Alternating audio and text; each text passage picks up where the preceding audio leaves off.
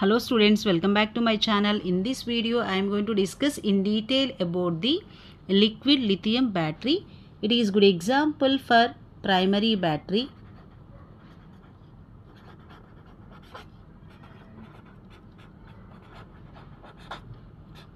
That means it cannot be recharged.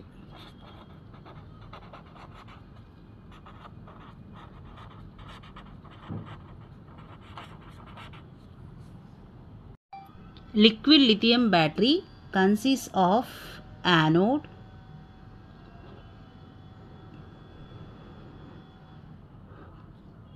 and a cathode,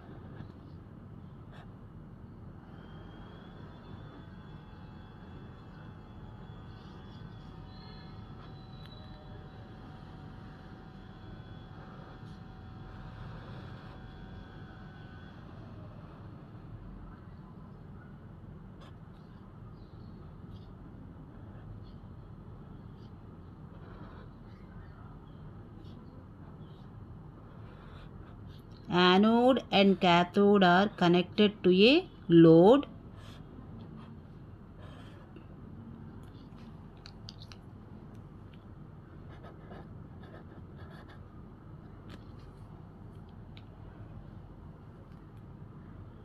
It consists of an electrolyte solution.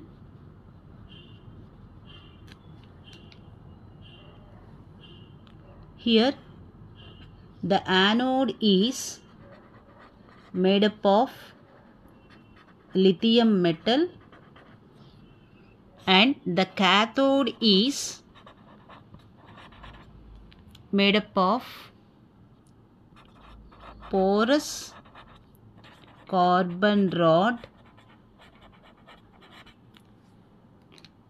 containing thionyl chloride.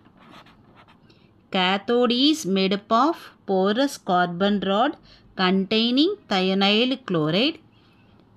The electrolyte is lithium aluminum tetrachloride.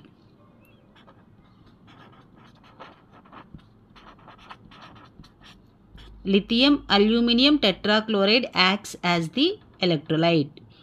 During the chemical reaction, always lithium ions travel from anode to cathode. So, liquid lithium battery consists of lithium anode, porous carbon rod containing thionyl chloride as the cathode, and lithium aluminum tetrachloride as an electrolyte. At the anode, oxidation takes place, whereas at the cathode, reduction takes place. Moving to the anode, at the anode, lithium atoms will be oxidized to lithium ions with the loss of electrons, whereas at the cathode, the lithium ions are absorbed by the thionyl chloride and it results in the formation of lithium chloride, sulfur dioxide and sulfur. Hence, the net reaction is lithium ions reacts with thionyl chloride and results in the formation of lithium chloride plus sulfur dioxide plus sulfur. Moving to the important applications of liquid lithium battery. Liquid lithium battery is highly useful in portable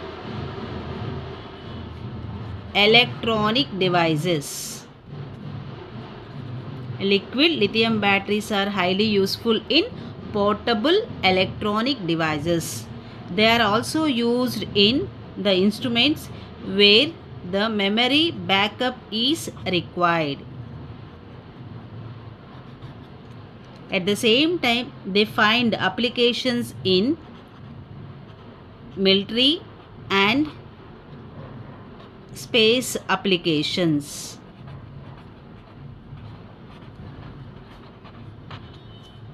They are also used in medical devices. Especially they can be used as neurostimulators. So the important applications of liquid lithium battery include: they can be used as portable electronic devices. They are used for memory backup programming. They are also used in military and space applications.